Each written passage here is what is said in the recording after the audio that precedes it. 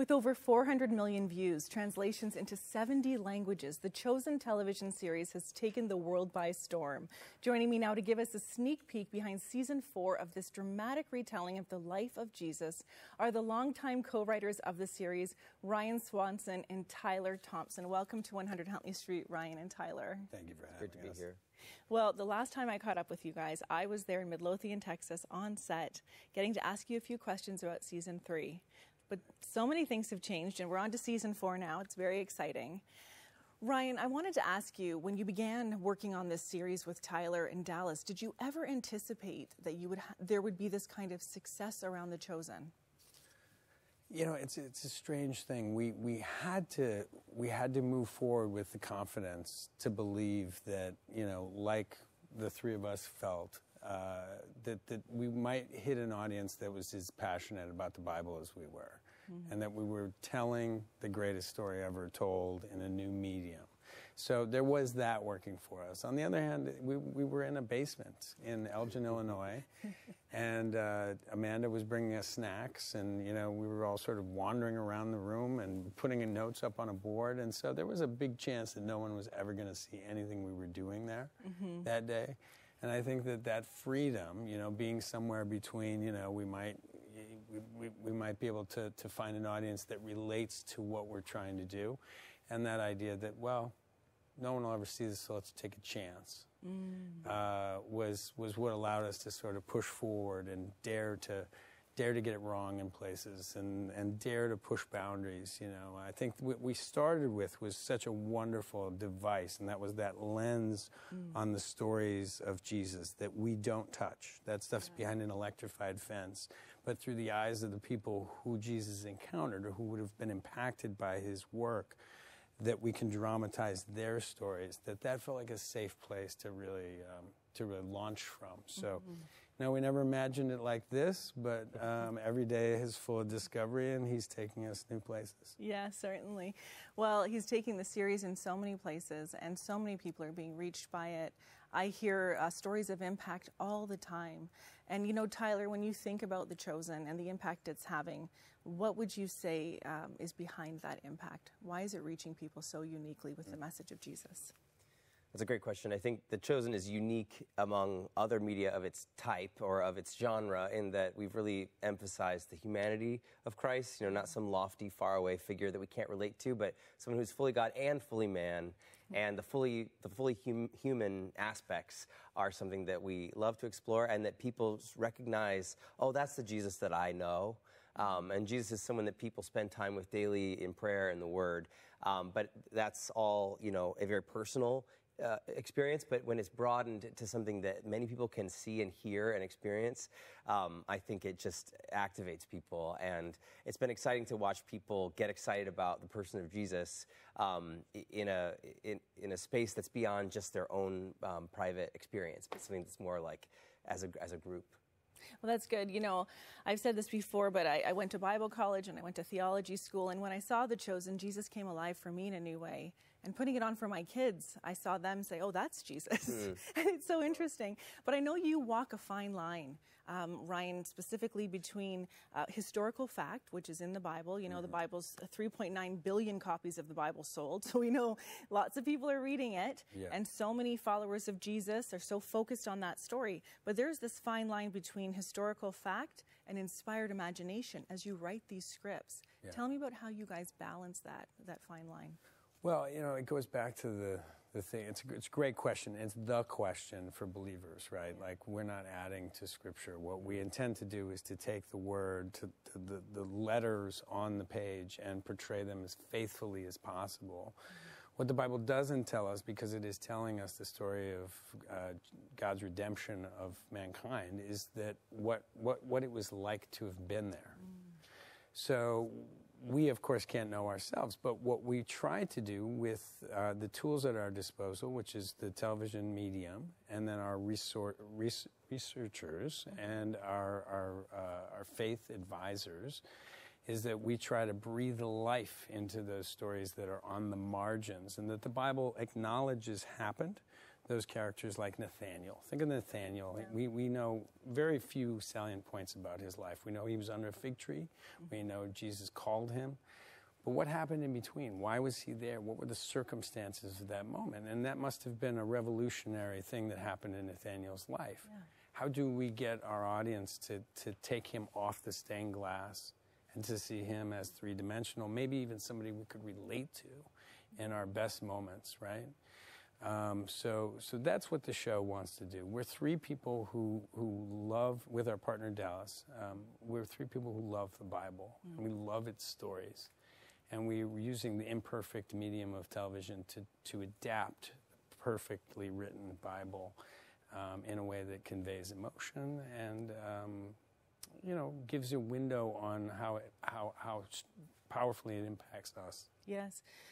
And as you mentioned, those lesser-known characters or moments in the Bible, the New Testament, where it's not really unpacked what was happening exactly. I find myself, when I'm watching The Chosen, thinking to myself, well, what would I do in that moment? So what would I actually be thinking if I was watching and there? So it's amazing to see you fill in the ideas with inspired imagination.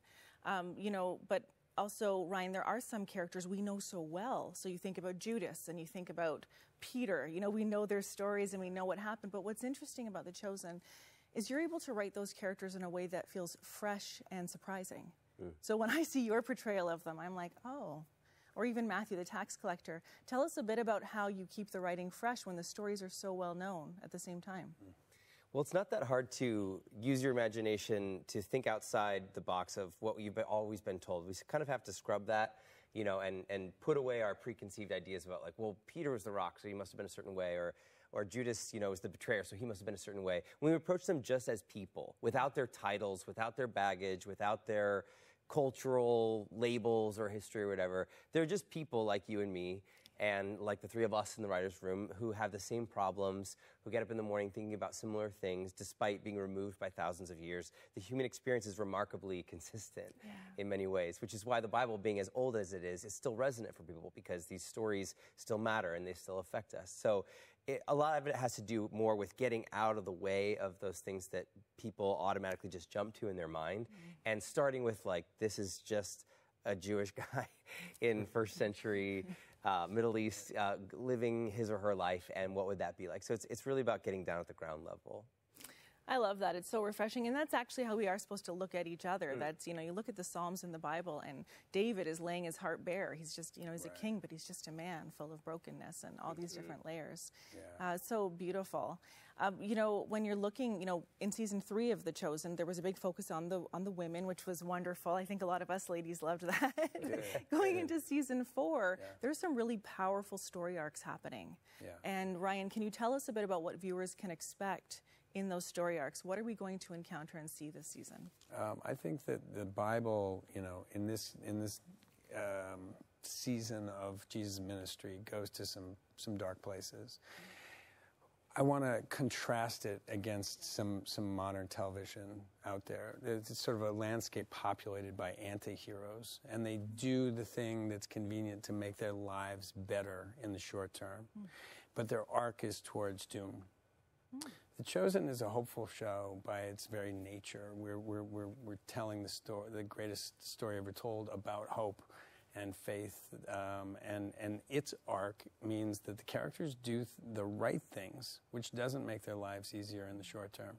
But the arc is towards redemption. The arc is towards salvation for our characters. So I would say they're in that season right now when some of the right next things for them to be doing make their lives difficult, and to tell the truth, to stand up to authority as the stakes increase and as the enemies close in, means that they're going to be in some peril.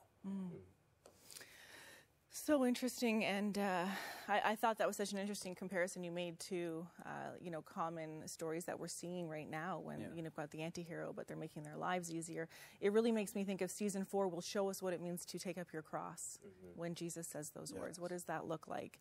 Now, for both of you, this is a question I'd love for you both to answer. We can start with you, Tyler. What was one of the most challenging or intriguing scenes for you to write in season 4? Well, we always knew we would eventually get to the story of Lazarus. It's not much of a spoiler to say that that's in season 4. It's in the trailer. It's also in the Bible. You can read it there. But you grow up with the Lazarus story seeming like just such a triumph, like, oh, this guy walked out of the tomb. But when we decided to bring it to life on the page and filming it, it's more than just a miracle. There's a lot of like sorrowful pieces leading up to it. His sisters were grieving. They were upset at Jesus for not doing more sooner. Jesus said he was using this situation as a way to grow the faith of his disciples, but what was going on with their faith that it needed to grow? So we had to ask all these questions, and it was so interesting to take it off the felt board, so to speak, and really get into the details of what was this event like, and was it probably scary for people, and were some people upset? And so I'm looking forward to audiences getting to experience that in a fresh and new way. Oh, that sounds good. Yep. And what about you, smart. Ryan? I think that for me, we have a season that's populated with increasing stakes. And so one of the most difficult things for me personally was to think about how then do characters that we've tried to draw three-dimensionally, when you're squeezed, people's weaknesses are exposed. And so to go through our cast of beloved characters and to go one by one and go, what is your weakness that's being exposed by the pressure of increased, you're on a timeline that's running short. You've got enemies that are closing in. You're being questioned at every turn. Like, what are the things that come out for each character? And then to keep track of those 12 stories as they relate to of course, the 13th character very famously. That was the biggest challenge for us. Yeah. It is a big challenge, and that's a good question we could ask ourselves. How do we react when we're being squeezed on all sides, and we do see the fruits of who we are, what we believe? I have to ask you both as well, how has writing this series shaped your spirituality? Has it changed your view of the Bible and of Jesus? And where do you see growth? Where do you see a difference in how you believe and practice your faith? We can start with you, Tyler. Sure. I mean, there's no better project to work on if you want to impact your spirituality than something that's adapted from the Bible. That goes without saying. But I think because we want these characters to speak authentically and not just like, oh, well, it's in red letters on the page, so we must put it in Jesus' mouth. I think the sort of almost incarnational process of figuring out, well, how do we make these words or this dialogue feel earned? Why, for instance, we have Simon on the water, calling out to Jesus. We could just put that in his mouth because it's in the Bible, but why not, explore what would bring him to that place where he was so desperate, as we did in season 3, as you referred to with the story with Eden. So I think, taking away this idea of like, just because it's in the Bible, we're going to have him say it, but asking why, and then really peeling back the layers has helped me to understand the words of Scripture in a new way where it's not just a given. They are given, but to look at what's on the page and really experience it as like such an authentic and natural and correct response to things that were happening in these characters' lives, and then to experience that so vividly and to feel validated by the types of like struggles that these characters are going through, and sometimes their behavior on the page seems a little bit hard to understand, but once you really try to identify with it, you see yourself in it. So I think it's just seeing myself in so much of what's there already in the Bible, which anyone can do, no matter who you are. But when you're trying to make it relatable to millions of people, it really is a grueling spiritual exercise that's rewarding. Yeah, it is a spiritual exercise. Wow. Yeah. That's awesome. I guess for me, the idea that for the last 6 years, Tyler, Dallas, and I have had a job that allowed us to go into the Word and open the page and interpret it anew, and to try to set aside some of the things that maybe were preconceptions that we dragged in with the assumptions that, passage we'd heard or not internalized for years.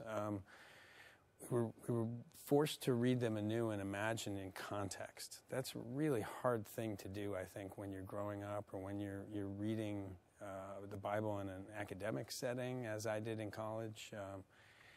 It's now, my advisors told me when that process began in college, this may not be a faith-promoting experience. Yeah. to analyze it and think of it from a scholarly perspective and to get in all sorts of, but this has been almost the opposite. Like, it is an analysis of this in our experience of life and how truly it resonates with the three of us, and how truly just portraying those words, whose impact or authority we can never recreate, but just to give them a sort of lighting and project them onto a screen, and how they resonate with the audience today.